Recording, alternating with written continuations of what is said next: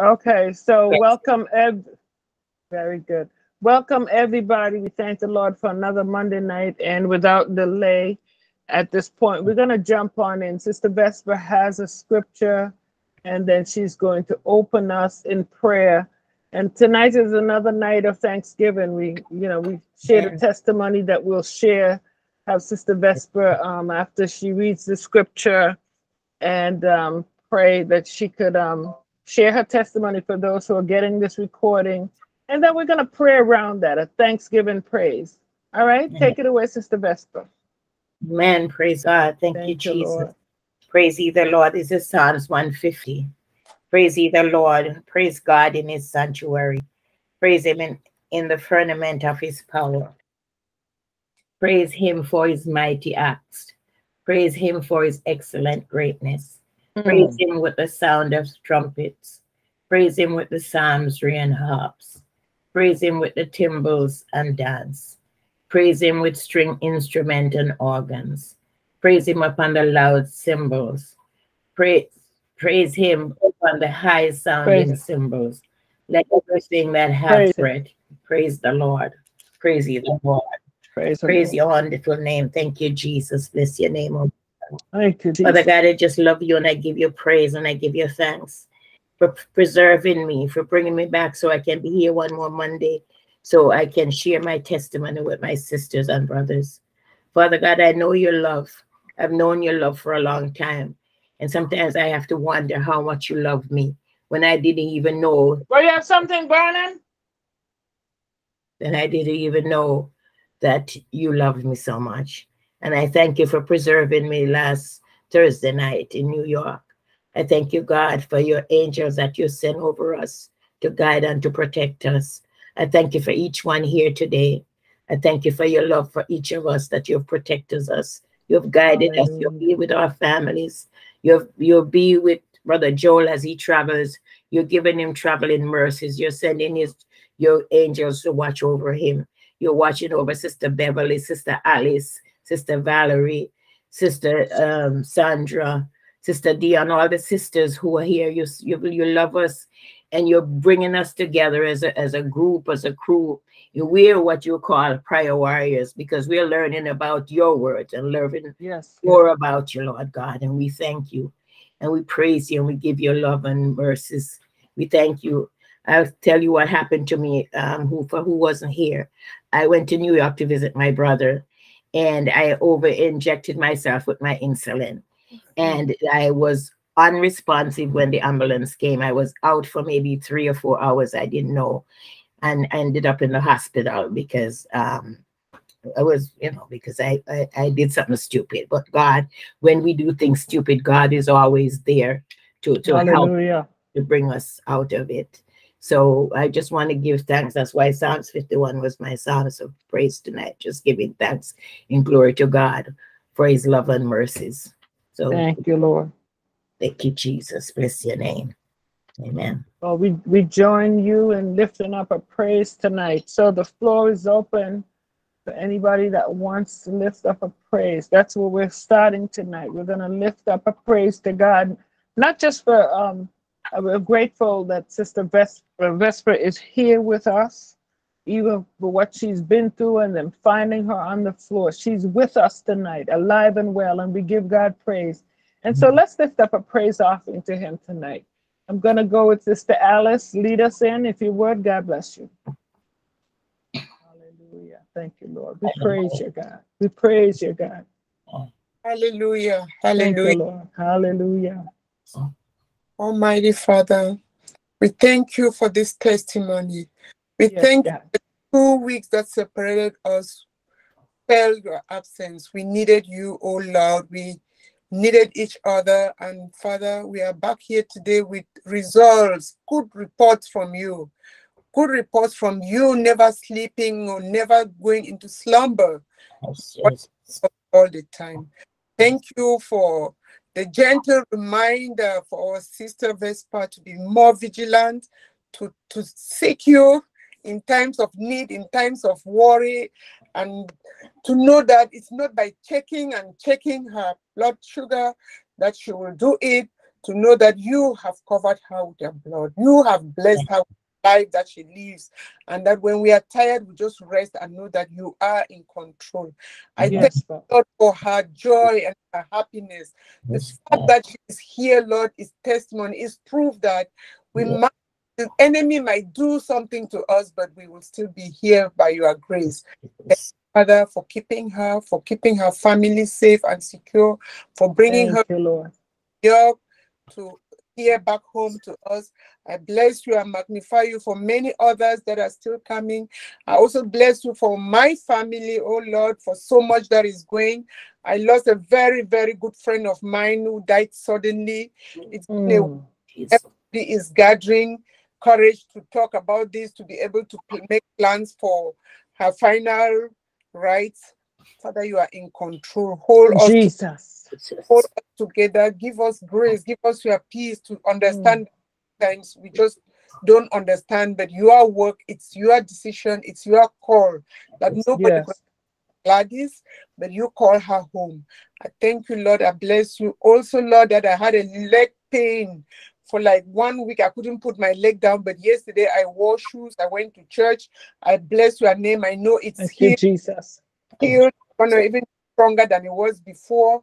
This leg has kept me from walking my normal morning walks, but I know, Lord, that tomorrow you will take me out of my bed ready to go for a walk. I bless you.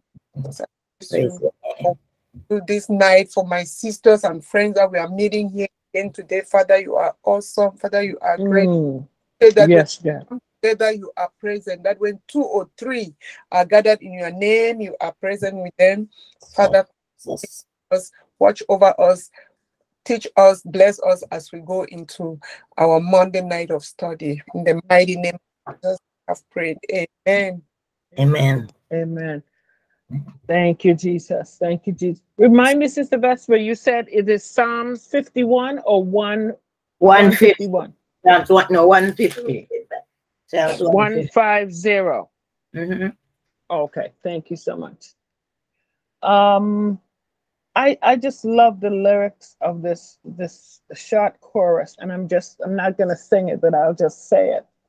And how appropriate when I think of Sister Vesper's testimony tonight. The words say, "For thou, O Lord, art high above all the earth. Thou art exalted." We exalt you, God, tonight. "For thou art exalted far above all gods. For thou, O Lord, art high above all the earth. Thou art exalted far above all gods."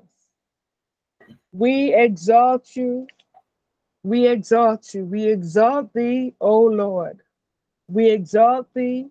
We exalt thee. We Hallelujah. exalt thee, O Lord. And as I listen to her testimony, we are exalting God for your preservation, Sister Vesper. Yes, And that's why Lord. we're pausing. And that's why we pause every Monday night to say thank you. Father, we just honor your presence that is so rich with us tonight. We exalt you, God, because you're high above every situation, everything that we can face. God, you're in charge. And so we bless you. You are worthy, God, of our praise tonight. God, we come before you as empty vessels. Search our hearts. Cleanse us, oh God. Father, forgive us of anything that we've done that's not pleasing to you. And as we come tonight, open and ready, Father, we are receiving so much. We are learning, and dear God, we're digging in. And Father, we pray that you'll open our understanding, bring clarity to our hearts and minds. We pray for others that are coming. We had a new sister a couple of weeks ago, Shelly Ann is her name. Father, we pray that for those that are coming in for the first time, and just listen to Sister Angeline and how things are being cleared up for her. God, we thank you for what you're doing. We thank you for Brother Joel and God availing himself to just come among us, oh God, and open up the word in this way to us, making it so clear and simplified to us, God. We just praise you and we extol you tonight. We give you praise, honor, and glory, God, because you're worthy. There's Yes. none like you. There's none to be compared with you.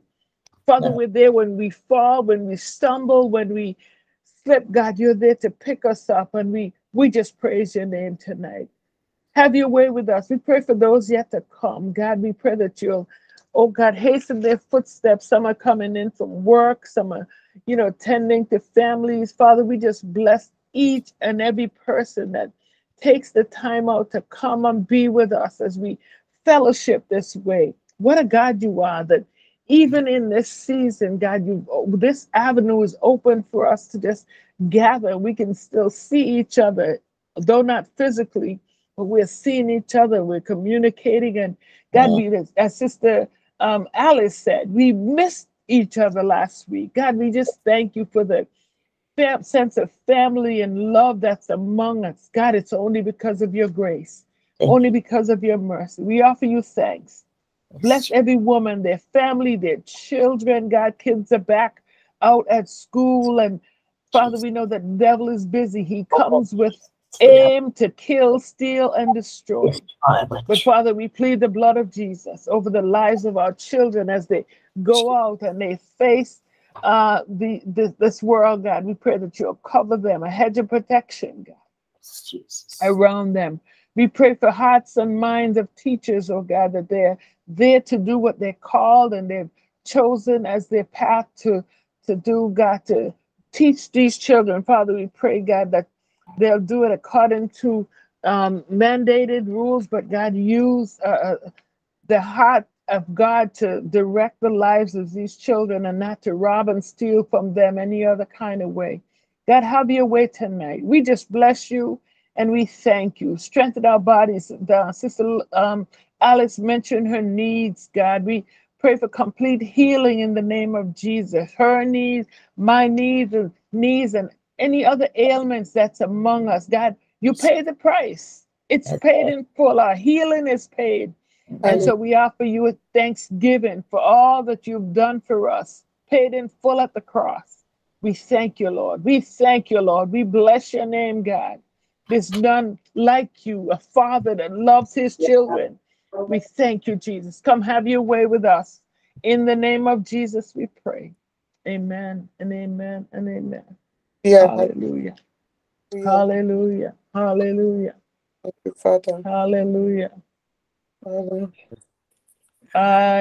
I'm on my phone. I can't see anybody else. I think her sister Beverly's here. Go ahead, Sister Beverly. Lift up a praise with us. Father God, we give you thanks tonight, Lord. Hallelujah. Hallelujah. And we worship you, God, for who you are. We thank you, Lord, that you are the strength of our lives. God, we thank you, Lord, that you are our salvation, oh God. Thank you, Lord, for your covering upon us, dear God. Thank you for your grace, Lord, and your mercies, dear God. I pray, Lord, that your grace, God, would be upon us, Lord. You give us grace, Lord, to continue, Lord, daily. Father God, all that we have to do, God, as we read your word, as we give us the grace, Lord, to study your word, God, to pray, Father, Lord, as to continue, Lord, in all that we do, dear God. I thank you for your mercies, oh God, upon our lives, oh God, for keeping us, Lord. Thank you, God, for being our healer, Lord, in our bodies, Lord God. It's by your stripes we are healed. Yes. Father God, in our spirit, in our souls, in our bodies, oh God. Yes. Father God, we bless your name tonight. We thank you, God, for families, oh God. We thank you, Lord, for salvation, oh God. We thank you, dear God, for your protection, oh God, upon us, oh God, upon us, Lord, as we go, Father, for each one of us here tonight, God, as we get in our cars and we drive to go and to come, Lord, as we get on the airplane, Father, and as we travel back and forth, Lord God, you are with us, Lord God. Thank you for covering us. Thank you, Lord, for your protection upon us. Thank you, Lord. Thank you for keeping us, oh God. Lord, thank you for protecting us, God, from all evil, Father God. We thank you, Lord. We give you praise tonight, oh God, as we look into your word tonight, God. I pray, Lord, that you would touch our hearts tonight, Lord, our minds. Help us, Lord God, to give us understanding of your word, Father God. I pray, Lord, that our minds, Lord, will not move away, oh God, from your word tonight, God, but you would keep us, Lord God, by your Holy Spirit. Father God, we thank you, Lord, and we bless you for all things in Jesus' name. Thank you. Hallelujah. Yeah. Hallelujah. Thank you, Jesus. Your name, praise your name. Thank you, Jesus. Your name, Dr. Love. Welcome, Dr. Love. We're lifting up a praise. We're lifting up a praise. And for those that are coming on, Sister Vesper read from Psalms 150, and her rightfully so, because her testimony is worthy of praises to God.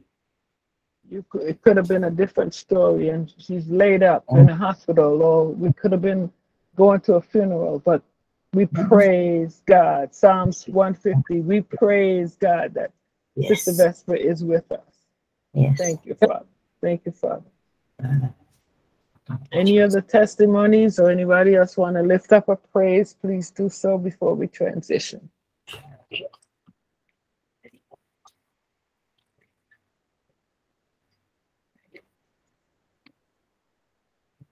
Well, I think I just got a message. I can't see it because I'm on my phone tonight, but I believe Sister Christiana is saying she cannot do communion. I can't see that message.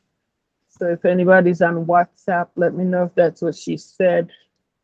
But we'll proceed anyway. We'll proceed. I should have this right to you. She only did it to you. I'm sorry? No, I said she only did it to you because I don't see it. Okay. All right. Thank you. But she was supposed to do communion. So we'll just let the leading of the Spirit lead us accordingly. Well, we are not going to delay. We just want to go into the word. We've missed not being here last week due to the holiday, and there's another one coming up again in October. It's another holiday that we'll miss. While we're at it, I just want to say that we had been talking about getting some time to fellowship together for those of us here in Boston.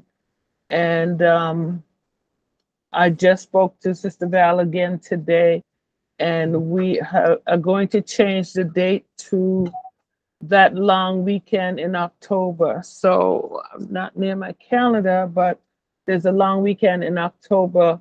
So we want to get from you whether the Saturday, because it's a long weekend. So some folks may be traveling. If you're not traveling, we want to get a vote on whether people wants to meet on the Saturday or the Sunday.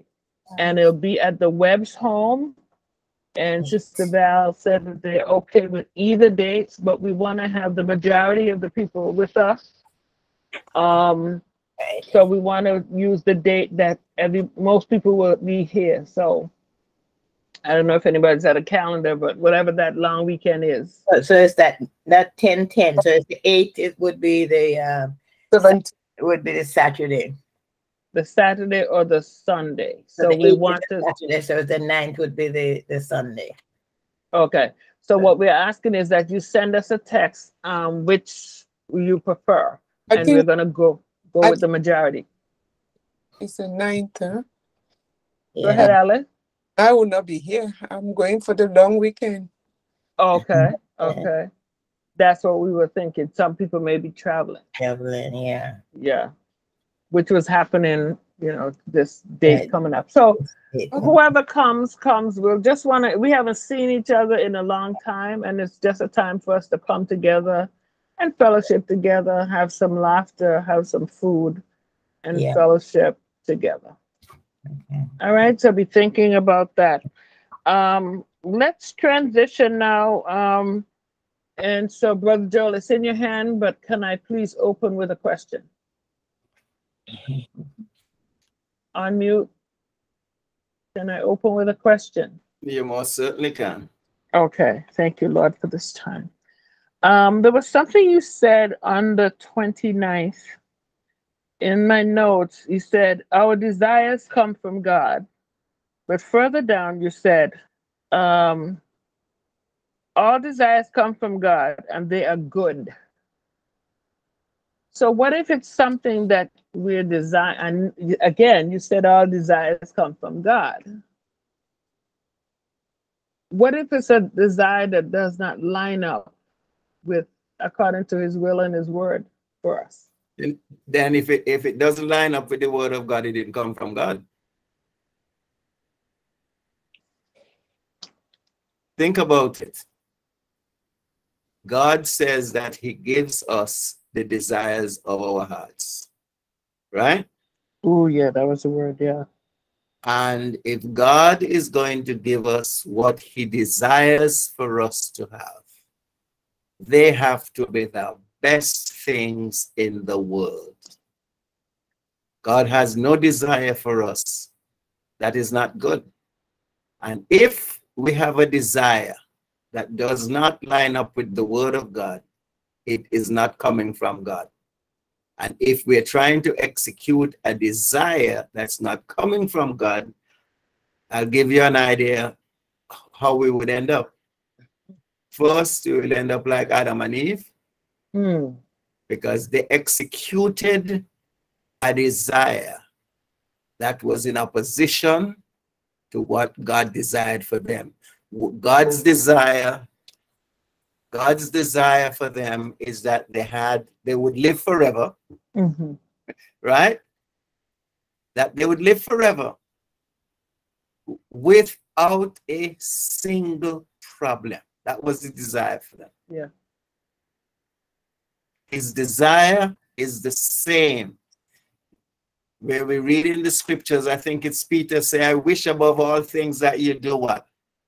Prosper. Prosper and be in good health, even as your soul prospers. So if we're going to have a desire that is going to affect the prosperity of our souls, it is going to diminish who we are based on who God says we are.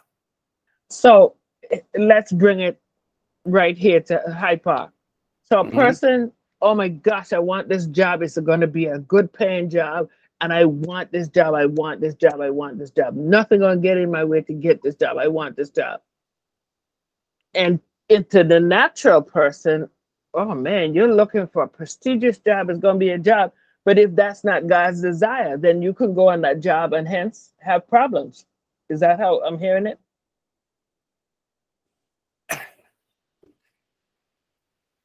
Well, see, let's come back to the foundation scripture. It gives us the desires of our heart, right? Okay. So if we have a relationship with God, where we're fellowshipping with God, where his word is our direction and our guide. Right? He started, there's several scriptures that talk about God's desire now. He doesn't desire that any of us perish, but that everyone comes to repentance. But everyone does not come to repentance. Everyone does not, but that is his desire. Right? So in order for us to come to repentance, we have to accept his desire for us to come to repentance. Okay, you talk about a job, right? Okay, now we know that everybody needs a job. Everybody needs a job, right? To support and sustain them. So if you are looking for a job, right? You're talking about somebody who's looking for a job or somebody who's trying to get a promotion or whatever it is. Now, whatever we're doing, it is so important that we talk it over with our daddy, our Father God. Yeah. Right? And let him know what we're trying to accomplish. And if we are serious in terms of our conversation with our Father, He is going to direct our path. That's And the scripture says, whatsoever things you desire when right. you pray, Mm-hmm. what are we supposed to do? What are we supposed to do? Let's deal with this desire here while we're at desire. Whatsoever things we desire when we pray, what are we supposed to do? Believe. Believe Believe that you receive. We already receive it. And with that, Believe that what? we already, Believe You have that we it. already receive it. And Stop right there. we have it. Yes, sir. Whatsoever things you desire when when When you you pray. pray. to pray. when you pray. Pray. Yeah. Okay. Is it believe that you receive it Already and you receive. will have it? Okay. Yeah, already. Yeah. Right. So what time do you receive what you pray for? When you pray, When you pray. When When you pray. To pray. When With you pray is with when you belief. receive what you pray for. With belief. Now, if you're telling me that you believe that you have received what you pray for when you pray, based on the instruction from the Word of God, why do you go back and pray for it again? Ooh, that's good. That's good stuff. Let's deal Because this a little bit. because it doesn't show up, and so you think you need to do it again. Again and again and That's again. how we were again. taught. How we were taught to pray. Keep praying Right. until something happens. Okay. Okay, So that so can so happen. so understand now that if we are to believe that we receive it when we pray, right? And instead of being thankful, right? Instead of acting as though we have received what we prayed for, because it has not manifested yet in the That's the key. natural. That's the key right there. It has not manifested yet in the natural. That's But it right it there. says, if you believe that you receive it You have it. when you pray, not after you pray, not before you pray, but when you pray, if you believe that you receive it, you have to believe that you have received it. If you believe that you receive something, why are you going to ask again for the same thing? The only reason why we do that is because in the first place, we did not believe that we receive it. That's good.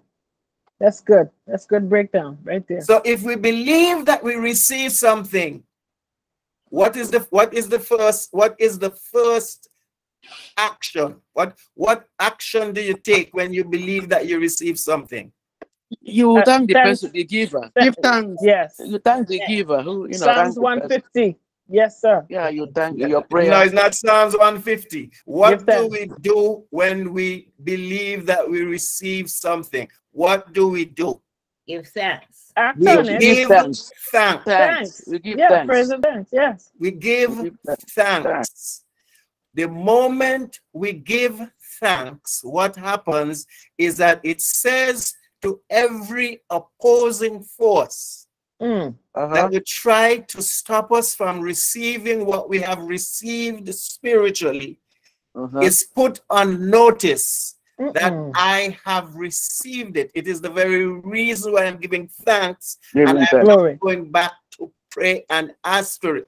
The adversary will try to get you, right, to abandon what you believe you received, to start again to ask for what you believe you received, and you spend all of your life asking, going around in circles.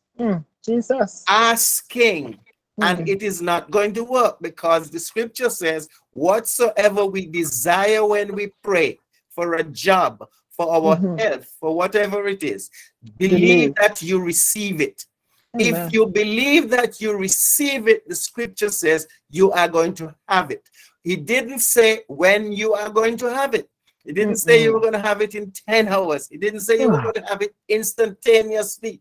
And when he says that you're going to have it, he's talking about you having it in reality, so that you can see it, touch it, smell it, taste it, whatever it is. It's good. So we need to ask, right? ask and we believe that we receive, that it has been given to Thank us, you, Lord. and we spend every moment of our Thank you, life Lord. thereafter giving Thank you. thanks and praise to God for what he has given us Mm. until it manifests in the natural. We have to begin to learn to pray with the understanding that when we pray, it is the time that we believe that we receive it. I think So the big problem is that we believe in our heads. We give mental assent to it, but we really don't believe. I think. Go ahead, Lord. Sister Val's question was kind of, I think this is the whoever that desire didn't even go to ask God about that desire or present it to the daddy and say, okay, daddy, I'm looking for this job, please direct me or lead Amen. me in that section or whatever you want from me, or getting Mm. married. Father, it doesn't really matter whether it's a homeless person, whoever it Mm. is, bring it to me. Okay, we Mm. just run ahead and go do whatever. You know what I mean? That's where there was the kind of disjointed, because you didn't go to him in the first place. So it's your desire. He'll allow you to get it. Then you come back again and hit the road bump and come back and start crying back again. So we have to run it to him first. That's a way, God talk to each other, maybe from the word, that's a way all of us, we are unique. When you pray, that's the way. If you see panicking and jittering, it's not. When you get it, you have that peace in you that, Yes. that's it. So we're all different and you could sense it. Yeah. But it is only going to work one way. When you pray, believe that you will receive it and you will have it. That's it. That is what the word is saying. That's the instruction from the word. And if you believe that you receive it, we understand that from here on in, what you're going to be doing is giving thanks and praise and worship. Forget about what you see with your eyes. Forget about what you feel with your senses. And again, just it goes back. Believe that you have received it when you pray. It goes back to what some of us have been saying. Sister Vespa had said that when I said it some time ago. We have to break away from what we were taught. What we were taught is tarry till it come. Yes. Right. That's what we're taught. So we all of that now we dump that. Let's take that to the garbage bin. That's right. That's right. Okay. I think let's, now that something came up now, but I don't want to mention any, like as Sister Val said, oftentimes, for example, let's pray for like earthquake going on in, I won't mention any country, earthquake. We pray every day. We keep on praying for the same earthquake going on. So we're after what you said now. So is it meaning that we're just praying in doubting because we already pray once? Every day we pray for the same earthquake not taking place in that particular area. So, or maybe our prayer should shift of thanking Lord that you're taking care of the earthquake. As we just analyze it now. Well, you make a prayer, right? And the Bible says, if the condition is if, the only how you're going to receive it is if when you pray, you believe that you receive it. You can't see it. Faith is the substance of things not seen. You can't see it, but you said it. And we're going to talk about that tonight, because we see so many things going awry, even in our own physical bodies. When that should really not be that way. But we have to come to that understanding and implementation of the word, right? For instance, we look at medical science and we have a lot of respect for them, right? Medical science tells us that there are many incurable diseases. Many. We got all kinds of different forms of cancer. we got arthritis, we got heart disease, and we got a whole bunch of diseases that are not curable. You understand that? Not curable. And even though there are no medical cures, right, for so many of these diseases, Sister Valerie, God's word is a super cure. Yeah. And it offers supernatural hope to everybody who's afflicted, whether you're on this line or not. That is what the Yeah. word of God does. Right? So remember what we were saying just a little while ago. Whatever you desire when you pray, believe that you receive it and you will have it. Okay. The Bible is the manufacturer's handbook. Who is the manufacturer? Jesus. God the Father. God. Jesus and the Holy Spirit. Jesus. Jesus and the Holy Spirit. The Bible is the manufacturer's handbook revealing how to take care of what God has made. There is no other manual. Yep. That's true. He made us in his image, and he made us in his image and his likeness, and his image is a spirit. So therefore, our spirit needs the word to be fed so that we can be close to our Father, because he said in his word that it is spirit and it is life for us. So if we take his word, it's like food to our bodies and to the spirit. So that's why he had his word written so that we could have it, because otherwise we would not be able to have it. And it touches your spirit. It's not over your head, as it was saying. It touches our spirit when we believe it or not. Yeah, it's deep. So the book of Proverbs, right, reveals some vital information concerning our health and our well-being. And we really need to focus on that, because God wants us to be healthy and wealthy. That's true. We're kingdom people. We are kingdom people. The resources of the kingdom of heaven are at our disposal. Part of the problem, Sister Vesper, is that we give mental assent to the word.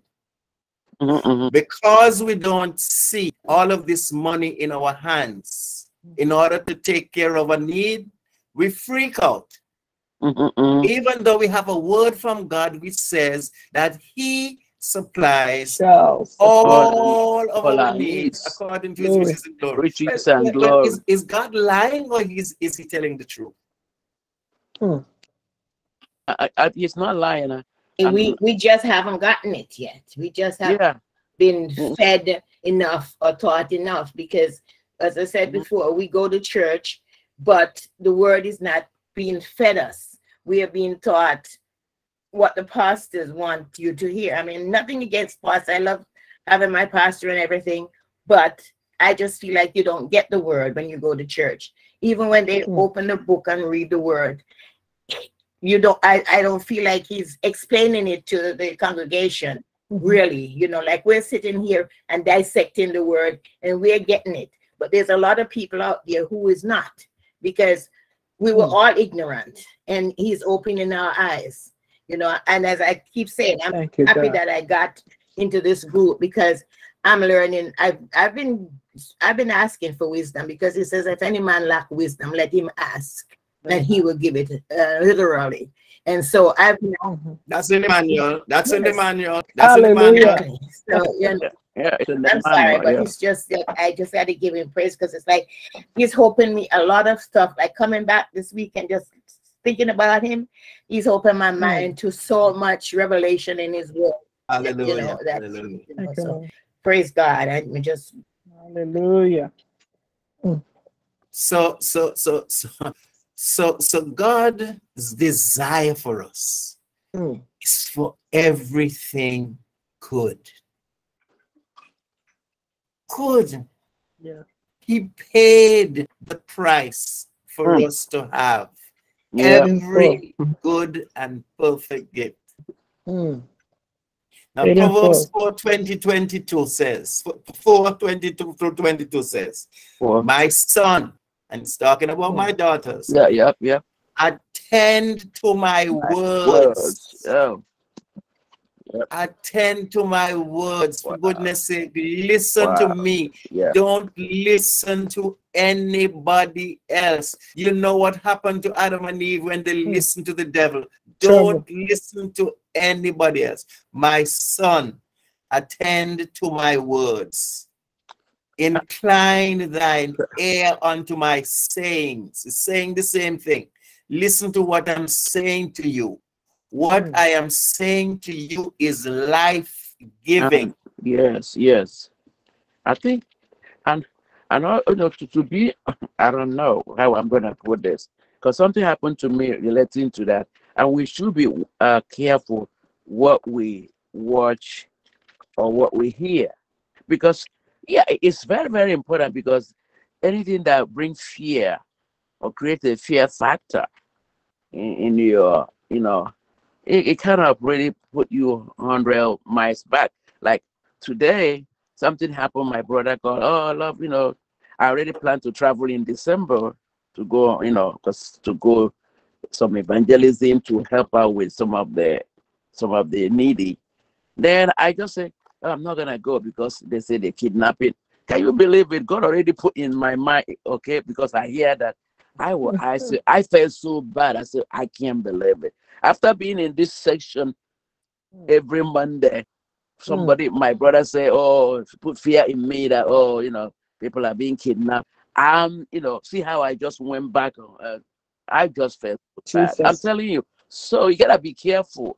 How do what you hear? There are too many enemy can bring all those words, and just bring you like minus. Well,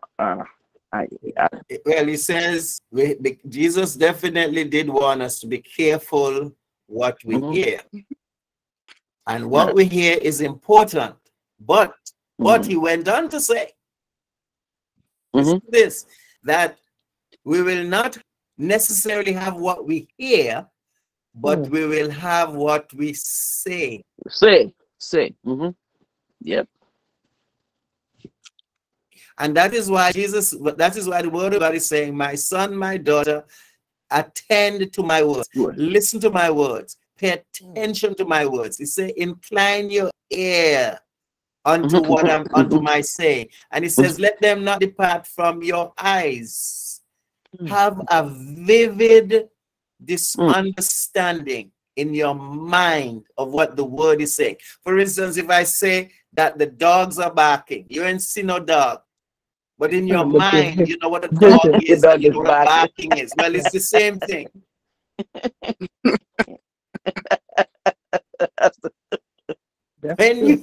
When you hear my words, get a vision of what I'm saying. When my words say that by the stripes of Jesus I am healed, get a vision in your mind's eye that you are healed. So if you're in the bed, make every attempt to get up.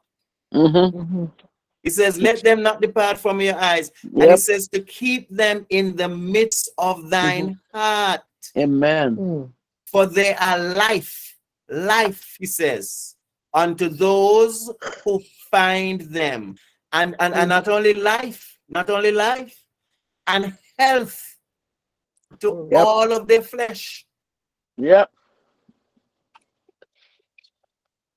That is what the scripture is saying. You know what the scripture is saying? Is that what we believe, that's what the scripture is saying, generally determines what happens in our life. You remember what you just said, Sister Love? Yeah.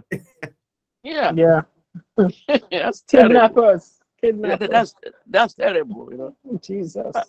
That's terrible. And by the way, the only how we know what we believe is based on what we say, number one, and what we act on, number two. Yep. Yeah, we say and act.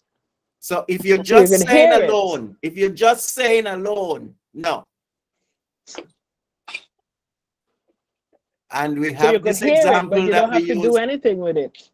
We have this example that we use all the time. The guy is sitting hungry, Yeah. and he's brought a plate of food, and he sits there and he says the right thing. Oh, if I were to eat this plate of food, I will not die. And he sits there every day and he says the right thing until he dies because he did not eat the food. That is what is happening in our lives that we have to fix. So what we believe generally determines what happens in our lives, right? Because our words are actually building blocks that determine our life and they determine our future. And that is why God wants us to pay attention to his words, because his words are the only words that can give us life and bring healing to our flesh. So our words, Sister Valerie, are the cornerstones of our life. And we live within the confines of those boundaries that we create, you know, with our own words. See what Sister Love is saying? Sister Love dwell on that. Next thing you know, she decides, all right, let me go anyway. And next thing you know, she get kidnapped. We don't see her again. You see? So those words cannot be part of the framing of our lives. That's a good one. So whether we are praying or having a normal conversation, it has to be the same thing. We can't be praying one thing and then in our normal conversations we're saying something that is opposing what we say. Contrary. Every situation and circumstance in our life, every one of them, every condition that we encounter, they're all subject to change. But with the support of our words, we can establish them in our life forever. If we say the wrong things continuously, remember, it is a law. It is a law. It is the law of faith. We have what we say. Remember, God was telling Moses, the children of Israel talking foolishness. They are on a journey to the promised land. Right. Where they are going to live in houses they didn't build, own lands they didn't buy, eat from harvest food that they didn't plant. Jesus. And all they could have done was to speak in opposition to God's word. When God's word is telling them exactly what they're going to have. God's word is telling them exactly what they're supposed to have. Isn't that something? Now, I'm going to share an article that you're going to find very, very interesting. There's an article entitled Patient Knows Best. Actually, it was an article that was published in Reader's Digest way back in 1991, right? Way back in 1991. And here are the person's answer to the question, right? And here's the question: is your health excellent? Is it good?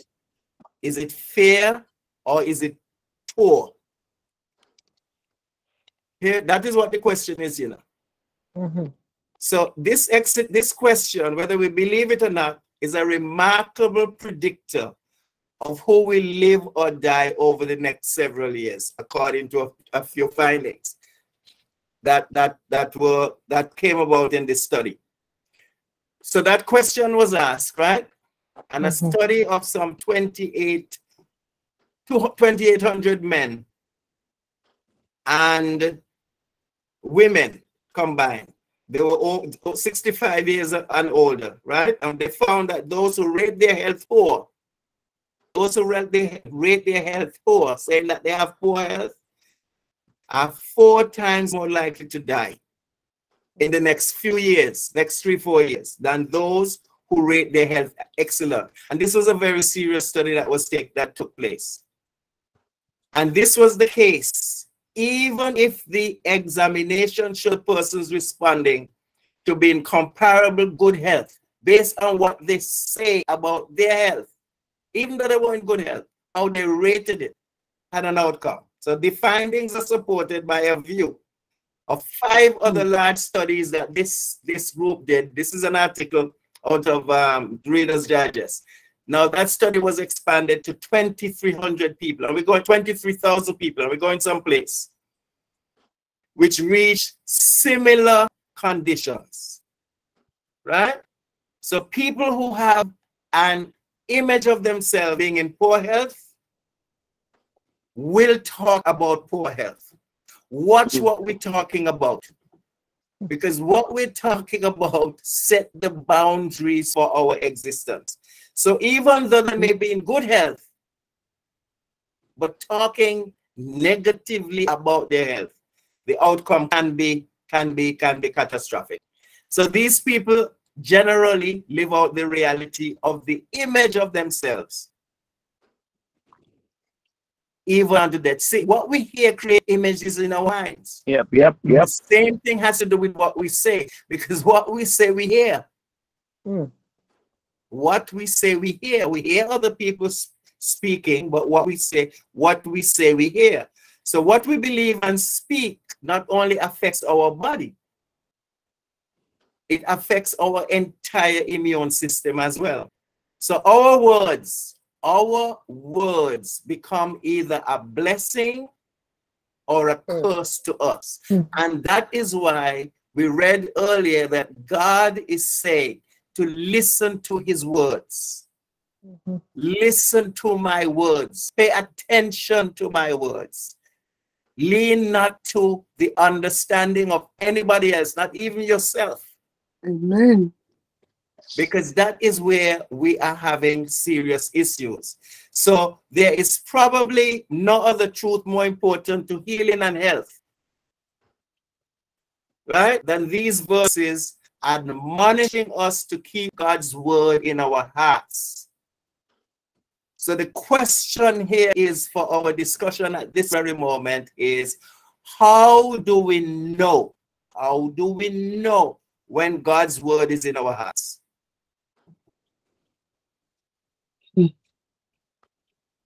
How do we know when God's word is in our hearts?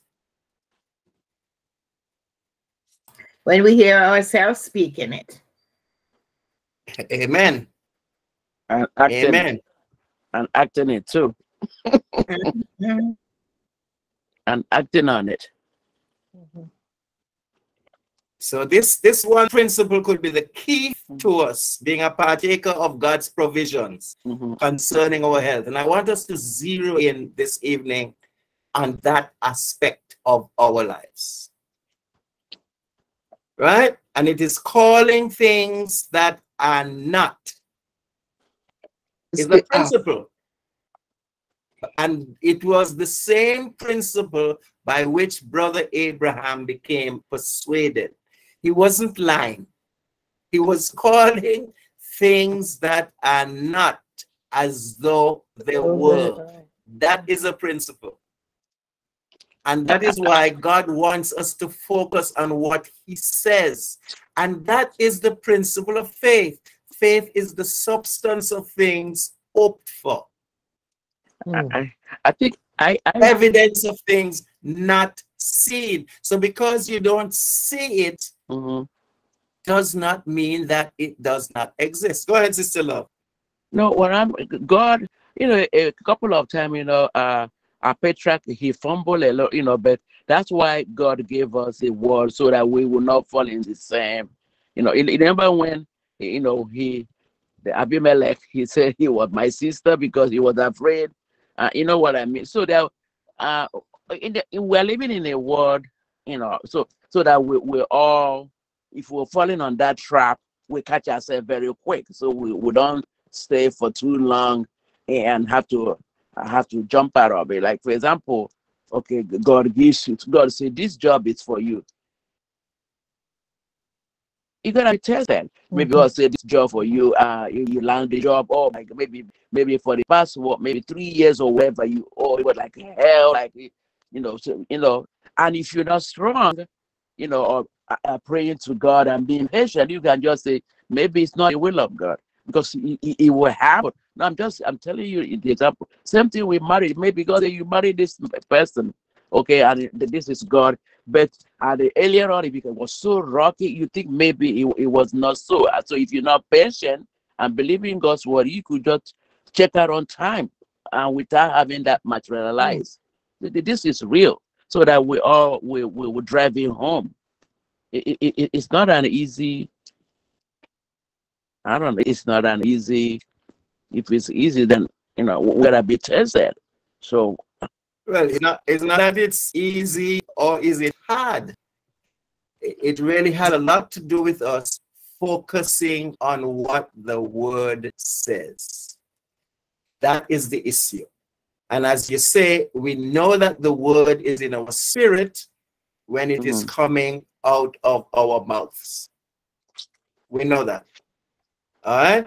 Now let's go to so calling things that are not is really the principle by which Abraham became fully persuaded that what God is saying is true.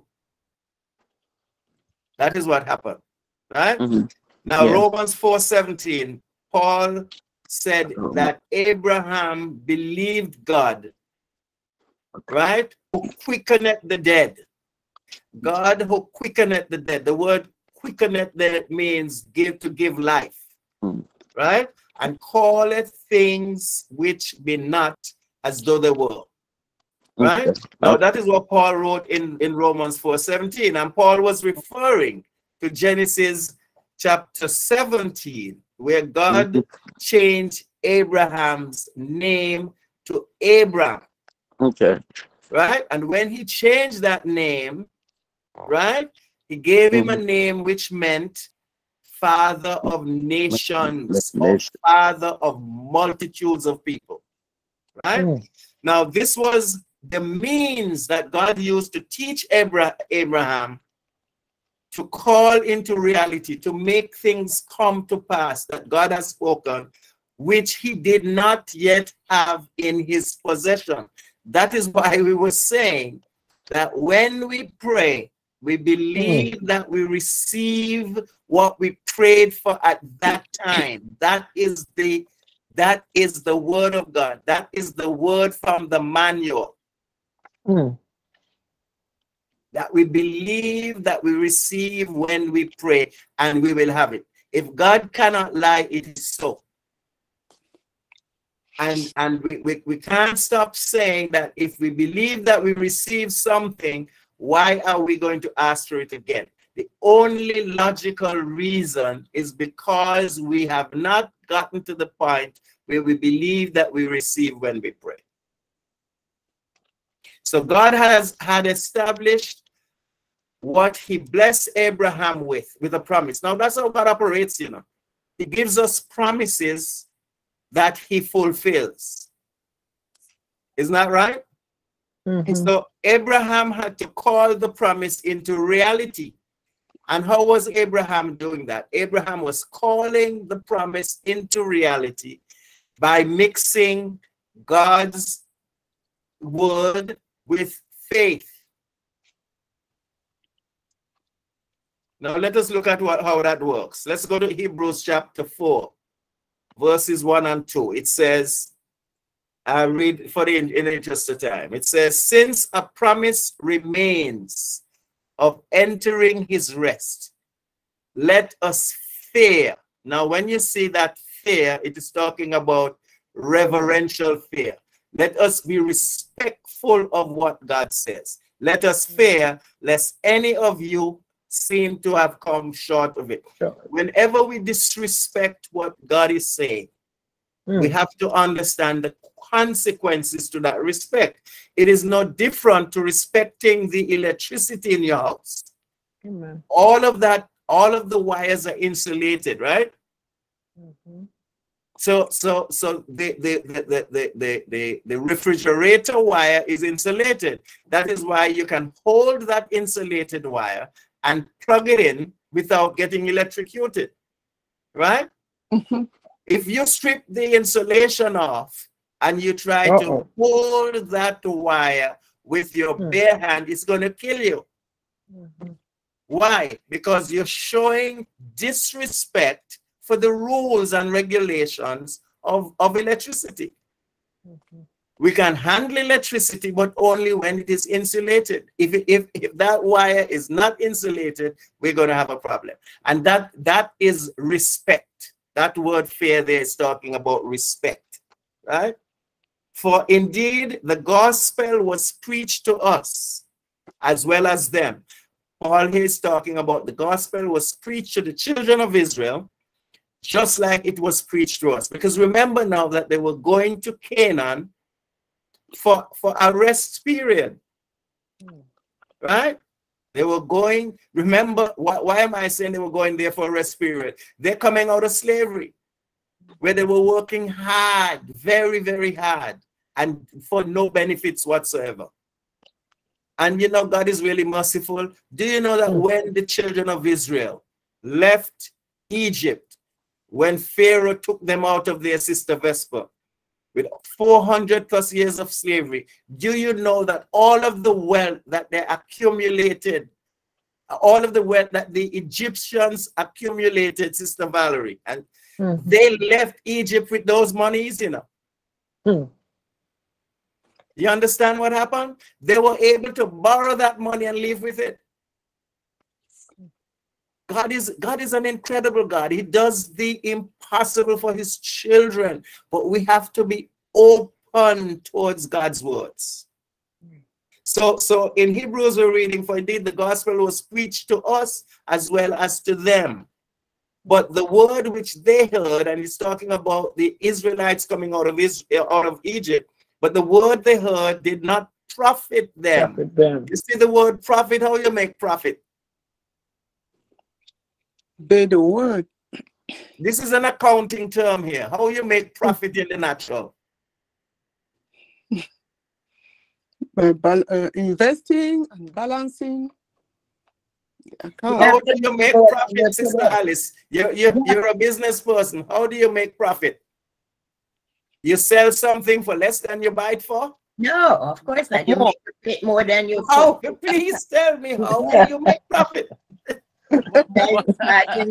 You're making more for what you sell.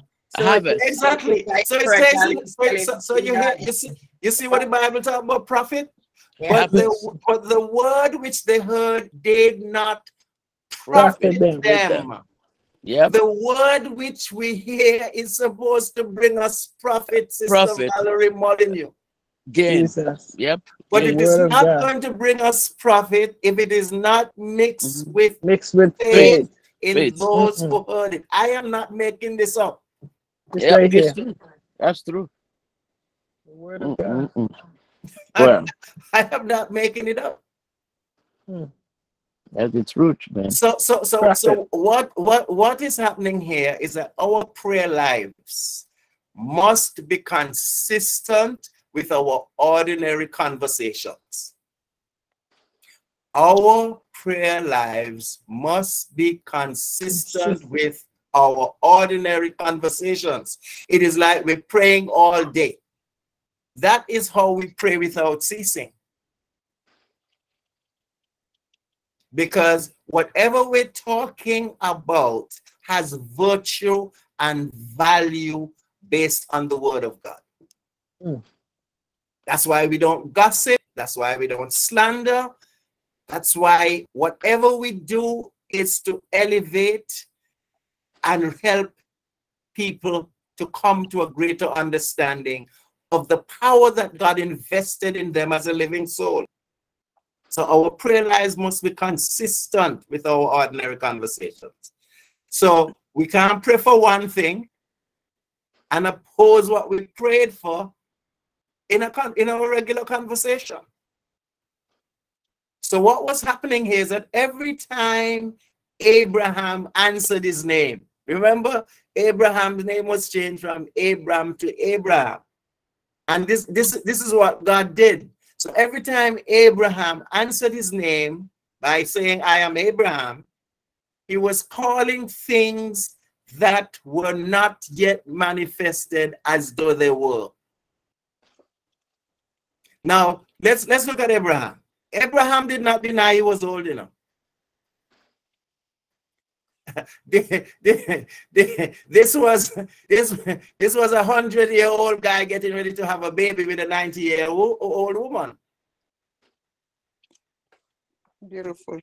Nothing is impossible with our faith, God. And nothing is impossible to us when we use the faith that we get from hearing God speak. The only source of our faith is coming into our ears, into our spirit when we hear God speak. So every time Abraham heard his name, every time he heard his name, he go around saying, I am not old because I am Abraham. I am Abraham, father of nations. Every time he heard his name and he responded and saying, are you looking for Abraham? I am Abraham. I'm the father of nations. Brother Joel, you have one question from Sister Angela in Texas. Okay. Unmute, Angela, go ahead. Unmute. Unmute, Angela. I still see you muted. Did you raise it by accident? We'll continue. Let us know.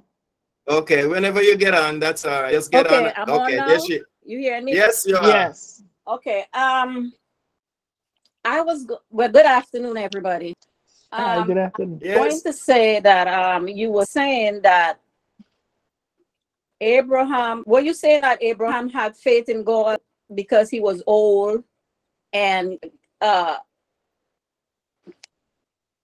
God was going to grant them a child? Is that what you're saying? I couldn't understand. I didn't get it exactly what you said. Not because he was old, but God gave him a promise. God gave him a promise. Right. And that promise is being fulfilled now that he's old, not because he's old. What is carrying the promise is who it came from. Right. It's who it came from. And Abraham now, God changed his name from Abram to Abraham. So his name becomes a confession of the promise. And you were saying that when we ask God for things, we should have faith that we're going to get it, right? And not no doubt, right? Well, we said that, but what does that mean? Well, I'm not sure exactly what it means, because I know from time to time people waver. Even though they ask God for things, they kind of waver. And when you were talking about Abraham, even though he was this, a man of God and everything, he kind of wavered to me in the fact that even though God promised him that child, he went off and did it on his own. By having a child with the handmaiden. Yes. And all of that happened before he became Abraham. Abraham. Okay. That is when he was Abram. And that is part of the problem that you've just highlighted right there that we have. Somehow or the other, we get this idea that if God makes a promise to us, and God has made all of the promises in the Bible is what he made to us. Okay? Mm-hmm. God is not a God who have favorites, that he is going to offer you something that he does not offer me. That is why when I was a little kid, and I believe that with all of my heart up to now, that every promise in the book is mine. Every Amen. chapter, Amen. every verse, every line. I don't know if you guys know that song. I learned that in Bible class, I guess, when I was about 4 or 5 years old, or maybe 6 maximum. Every promise in the book is mine. And that is how Mhm. God operates. He makes promises, but those promises to be fulfilled in our lives are conditional. They are based on us accepting what God says unconditionally. Mm. And as you said, Sister Angela, without wavering, without going back and forth like the waves of the sea. Yes, Abraham had a problem. And Abraham tried to help God when he went to Sarah and said, Sarah, look at our ages. You think God know what he's talking about? That we could have children at these ages, Jesus. Mm. right? But Mhm. Abraham definitely could have still had children. So Sarah was very cooperative, sinful as it may, and he gave Abraham permission to sleep with the maid. But she got jealous after. Well, that was going to follow, because anything outside God's love is jealousy. Mm. Good. And God himself says, I am a jealous God.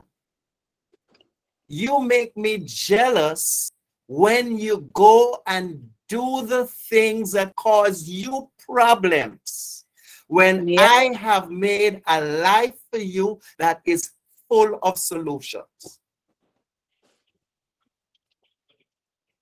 So remind us again, the Abram versus the Abraham. The two different people. It's one. Abraham got the promise. Yes. Okay.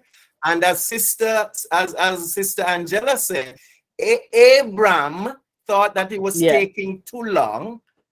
Mhm. So they came together and figured out how they would help God.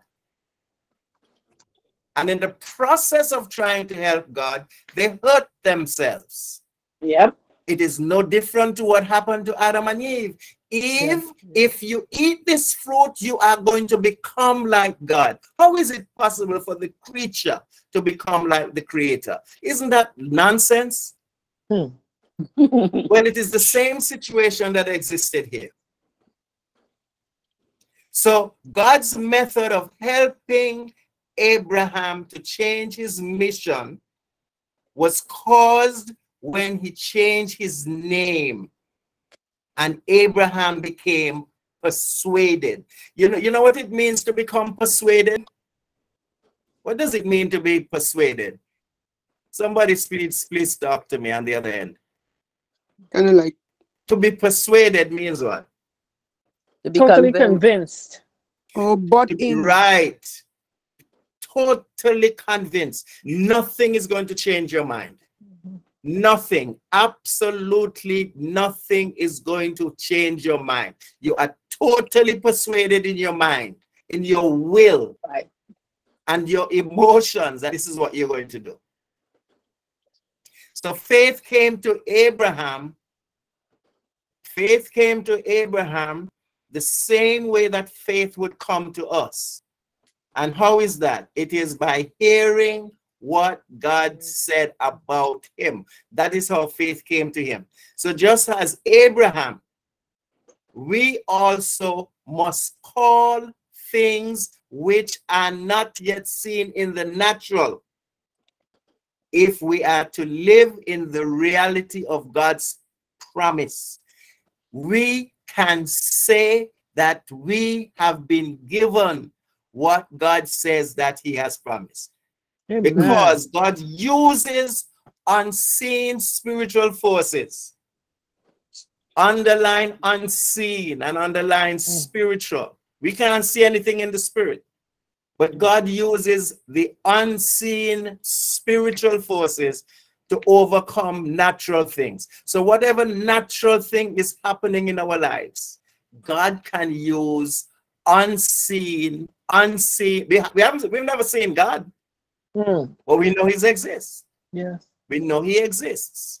But he uses unseen spiritual forces to overcome natural things. And if you look quickly, and I'll read it, 1 Corinthians 1:27 and 28 says that God, I'm paraphrasing now, God hath chosen things which are not Could you imagine? God has chosen things. Mm-hmm. If something is not, what does that mean?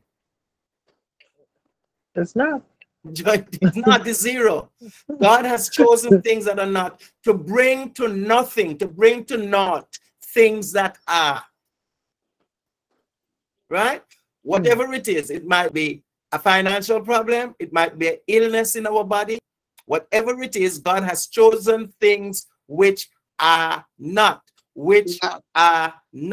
absolutely isn't there, to bring to naught, to destroy things that are there. But our part, Sister Angela, is to speak what is true according to the word of God. That is our part. That is our part. We have no other part but to speak what is true according to God's word. Now, David, the psalmist David says in Psalms 116:10, listen to what he says. He says, first I believe, therefore have I spoken. Watch what you're speaking, because what you're speaking might be a contradiction to the word of God, but that is what you believe. Okay then. So quoting David, Paul wrote in 2 Corinthians 4:13, we, and I love this scripture, we have the same spirit of faith. We have the same spirit of faith. God is a faith God. God speaks spiritual words. Do you remember what Jesus said? Jesus said, I only say what my Father said.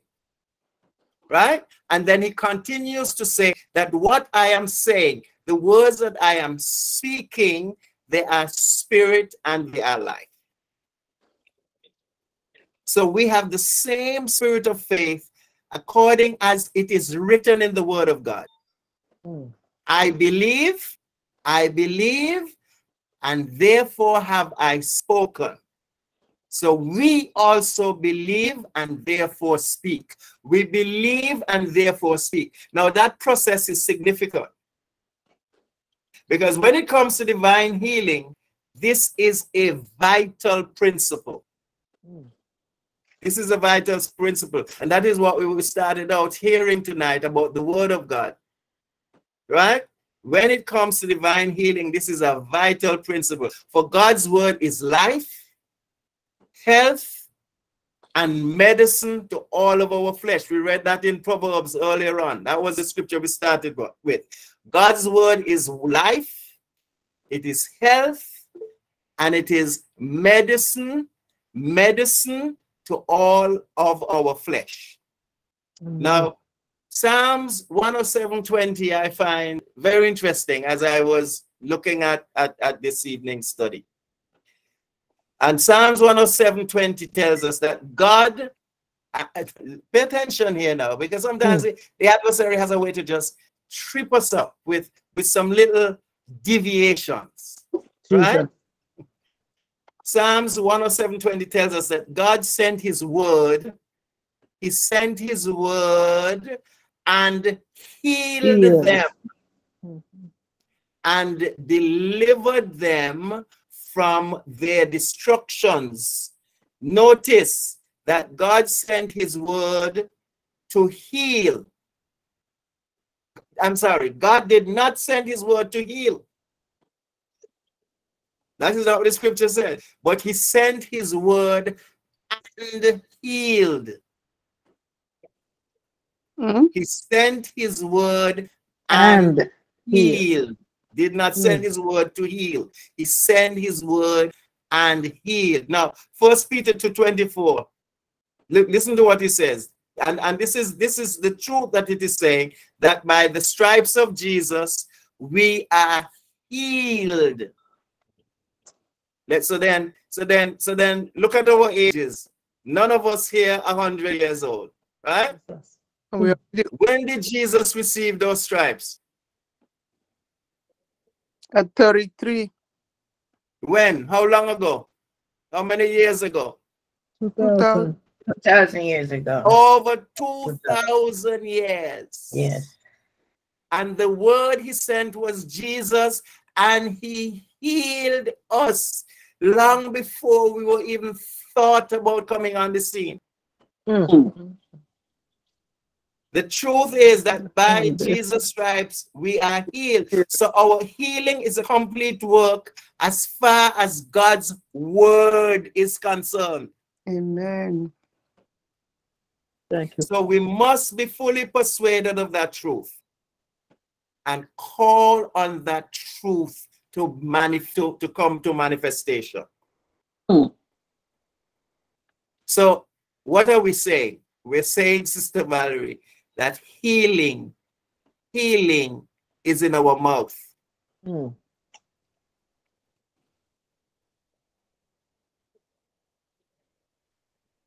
That's what we're saying. Healing is in our mouth. Now, one way to administer God's medicine to our body, one way to administer the medicine, because remember we're talking about his word as a medicine to our flesh. All of us here have flesh, you know. That's why I can see you. And there's bone support in that flesh. Okay. So one way to administer God's medicine to our body is to keep God's word in our mouth. Listen to what Paul said about that. Paul said that the word is nigh us, is nigh you, even in your mouth. Listen to the process here. Even in your mouth and in your heart. But instead of calling things that are not, the things that we don't want, most people make the mistake of calling the things that they have that they don't want. And by so doing, we hold on to those terrible circumstances. But the word of God is making it very vividly clear how we can overpower the things in our lives with our mouths. I have a story I want to share with you here about a lady, right, who had fever continually for several months. And the doctors couldn't find out what was wrong. Couldn't find anything wrong with her physically. And what they did one is that they questioned her thoroughly and discovered that when she got upset about anything at all, she would say, "Oh, that just burns me up." No wonder she has fever. Burning up. So she used that phrase several times a day. She got upset, and that just burned me up. So the doctors weren't sure if the phrase had anything to do with her condition or not. Not certain at all about that. But they asked her, because they hear her using the phrase, and they ask her not to use the phrase. That's the only help the doctor could have given her. They had no medication because they couldn't find out anything physically wrong with her, except they hearing her saying, even in the office, "Oh, that just burns me up." So they ask her not to repeat that phrase anymore. And within weeks, her body temperature became normal. Wow. So let me ask you the question. How many times have we said, every time I eat this thing or that thing, it makes me sick? Or I would hear people say, "Oh, my back is killing me. These kids make me nervous." Or you'll hear somebody say, "Boy, I am catching the flu." And I would always make a joke with them and say, "Well, why don't you let it go? Why are you catching it? Drop it. Don't catch it, drop it."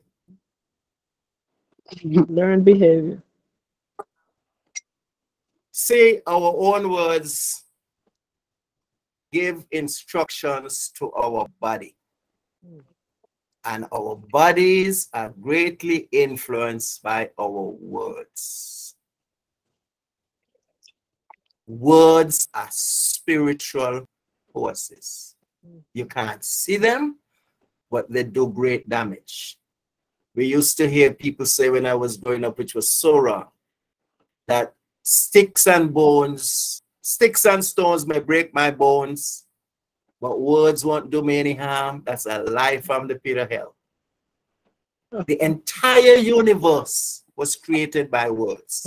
If you want to understand how powerful words are, Jesus walked up to every sick person and spoke divine words of healing to them. Words are important. So our words give instructions to our body, and our bodies are going to be always influenced by the words. I was sharing with you about the idea that our bodies are slaves, and our bodies are supposed to take instructions from our new spirit man, who is now priest and king. And our soul, with its mind, will, and emotions, are servants.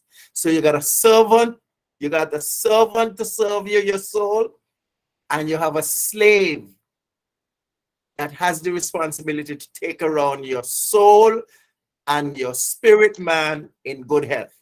Got to speak to him, Sister Val. Amen. Because when we say wrong things to our bodies, when we speak the wrong things, our entire immune system can get shut down. And we saw scientists confirming this. And this comes straight from the Word of God. We will have what we say. So God's method is for us to call for health, even though in reality, our bodies are not experiencing health.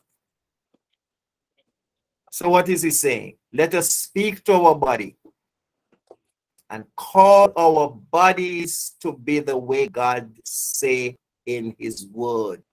He said that he sent his word and healed us. So it is by the stripes of Jesus, who was the word. You know, the Bible said that the word became flesh. It's talking about Jesus. In the beginning was that same word. And the word became flesh and dwelt among us. That word came and healed us. So that by the stripes of Jesus, that word, we are healed. That is how God sees us. Sees us based on his word. And he wants us to see ourselves based on his word. So this is a way to exercise our God-given authority over our body, is to speak what God says about our bodies. Our bodies are healed. So let us look at the application now of spiritual medicine. We got to get serious about this because this is affecting us. So to exercise our spiritual authority over our body, God's word must be allowed to become a part of us. Right? And this process of God's word becoming a part of us is called receiving the engrafted word. Receiving the engrafted word. I don't know if any of you have ever seen grafted mango trees or have ever seen anybody graft a tree. Yes. Okay, what is involved in the process of grafting trees? Or why do we graft trees? Or what are we doing when we say that we're grafting trees? We are making two trees into one. Like taking a branch of one tree and attaching it to another tree. Yeah, that makes sense. Right. God wants us to take his word and do the same thing. Take his word and graft it to ourselves. My God, my God. Amen. The process of receiving the grafted word, the engrafted word, is the same thing. So you take another tree, because you want a different fruit, a better fruit, whatever you're trying to accomplish, and you take a branch from another tree and graft it into the other tree, and it grows. Happens with the word the very same way is what our teaching is telling us tonight. So when we declare God's promises concerning our healing, we are establishing God's truth, even though it is not yet a reality in our bodies. Now, this is not denying that sickness exists. Don't do that. That's not what we're doing. We're not denying that sickness that does not exist, or that we're not sick when we're sick. But what we're doing is that we're denying sickness. Hear me now. We're denying sickness the right to exist in our body. Right. Now, just as we would take medicine, you know, we take medicine in our physical bodies to aid healing by physical and natural means, and there is nothing wrong with that. So we must receive God's word concerning healing into our spirit for supernatural healing. Supernatural healing is different to natural healing. What does that word supernatural have over natural? Just think about that. You have your natural healing methods that work, and we have supernatural. Once the word comes into it, it is supernatural. Let me give you an example of how the supernatural word works. Jesus is ministering to a multitude of people. Every place Jesus went, the multitudes follow him, right? And they show up without food. But because physical food did not mean as much to them as spirit food. So they showed up, right? And at one particular time, Jesus looked at the crowd and he realized that those people, where they have to go after they came and listened to his teaching, they can't make it home. They're too hungry, they're too weak, they can't make it home. Amazing. So Jesus called his disciples. Tell his disciples, feed them. Feed them, right? And the disciples said, but Jesus, what's wrong with you? We don't feed them. There are shops around here, number one. Do you know how much money it would cost to feed 5,000 men? And of course, you know, normally wherever church thing is happening is going to be more women. So if you got 5,000 men, I'm sure you got 20,000 women. That's right. Double, triple. Okay. Jesus. So and children. So just imagine the enormous amount of people. Now, do you know what it would cost? Do you know what it would cost to feed a group of people like that? You know how many container loads of food you would have to have stored up in the back somewhere? You know how many cooks you would need? Just stop and think about that. You know how many cooks? You know how many stoves? You know what would be involved to prepare meals, Sister Vesper, for 20,000 people? Just 5,000 men alone tells me that that crowd is bigger than 20,000. But in order for that to happen, Sister Val,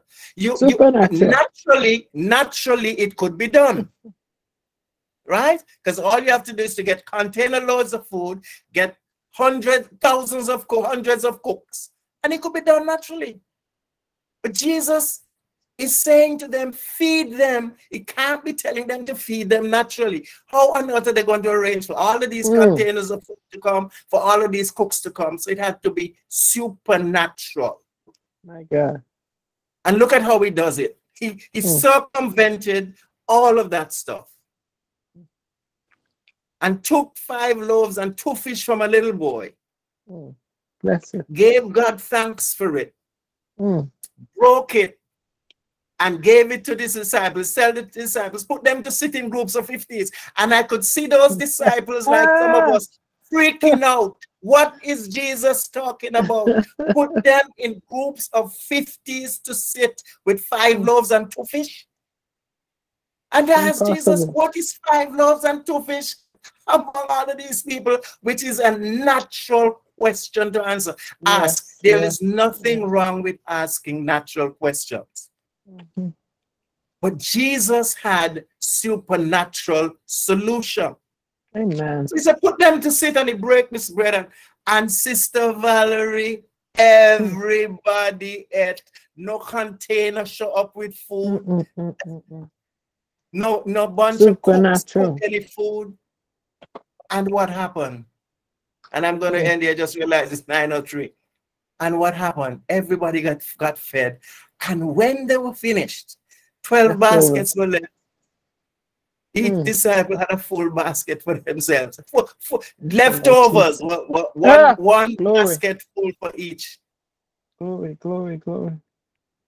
And what were they carrying in that basket? Supernatural food that just fed all of these people. We're going to pick it up here from next week because it's 9:03. But let me tell you something. There is something that has happened to all of us on this line that is going to manifest in reality. And it can only happen through the word of God. Amen. Your Sister Valerie. Yes. Amen. What a word. We must call things that are not as though they were. Amen. And we will have what we say. Say the word of God. Say the word of God. We we didn't get a chance to greet Sister Glenda. We've missed you. Sister Yolando from St. Thomas. Sister Judith from St. Thomas is with us. Sister Angela from Houston. Sister Shelly Ann is back with us, and Sister Christiana is with us. So I just wanted to make mention these sisters are also with us, and whatever brothers are sitting around listening, we bless them as well. If you have your elements, Sister Christiana from St. Thomas is with us, and so we're going to ask her to pray a blessing on the broken body, offering God thanks for sending his son and the blood that was shed, and she will also dismiss us. God bless you all. Thank you.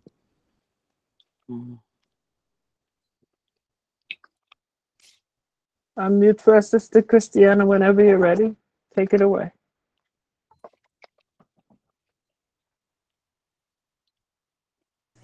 Okay, could you hear me now? Now we can, yes. God bless you. Thank you. I'm reading from Luke chapter 22, verses 14 to 19. When the hour came, he reclined at a table, and the apostles with him. Then he said unto them, I have fervently desired to eat this Passover with you before I suffer. For I tell you, I will not eat it again until it is fulfilled in the kingdom of God. Then he took I'll go on further. And he took the bread, gave thanks, broke it, and gave it to them, and said, This is my body, which is given for you. Do this in remembrance of me. So if you have your element, would you take your bread and let us eat? Thank you, Jesus. In the same manner, in the same way, he also took the cup after supper and said, This cup is the new covenant in my blood, which is poured out for you. But look, the hand of the one betraying me is in the table with me. For this, the Son of Man will go away as it has been determined, but woe to the man by whom he is betrayed. So if we have our drink, may we drink.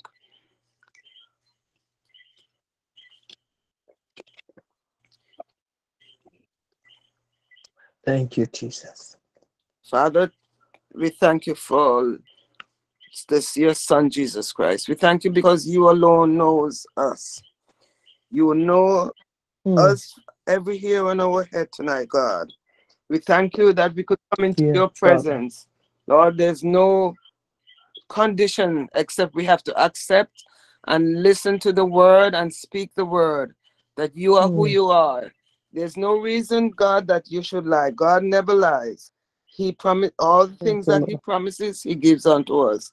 We thank you for today. We're not asking you today for anything, God. We just want to thank you for everything. Thank you, Things Father. we have to thank you for. That tongue would not be able to tell. As we study your word tonight, we thank you for the word and for Brother Joel and all who's on the line tonight. We give you thanks. We give you praise. Father, there is none like you. There is none like you, God. We thank you for healing our bodies. We thank you for saving our souls. We thank you because you're God all by yourself. You need no help. Even though sometimes we want to help, but God, you need no help. Thank you for taking such good care of us. Thank you for providing for us and making a way out of no way. As we leave and go to our beds tonight, we ask you that you will cover us. We will cover us with your precious blood. Yes, God. We have everyone tonight, Lord, that are on the line. Bless them in a mark and a special way, their families. Those. We ask you that you would continue to bless us and keep us in Jesus' name. Amen. Amen. Again, reminder, if you're in the Boston area, we are moving our fellowship time together to either the 8th or the 9th of October. Please send the date that you're available. Sister Val and I will get back to you as to which of those dates the majority can do it. We'll be meeting at the Webb's home, either the 8th or the 9th, for time of fellowship, food, and laughter. God bless you all. Stay well. Amen. Good Amen. night, everybody. Good night, everyone. Good night.